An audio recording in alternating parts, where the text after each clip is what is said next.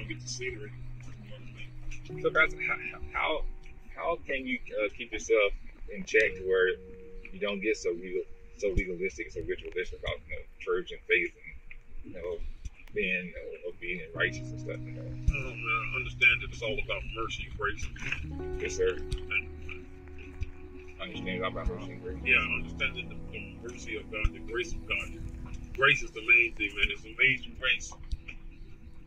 Then you lose track of that, Mm-hmm. So if you lose track of grace, man, mercy and grace, you begin to think your religion is tied up in your works. Yes, yes, sir. And not in what He did for you, is what I do for Him.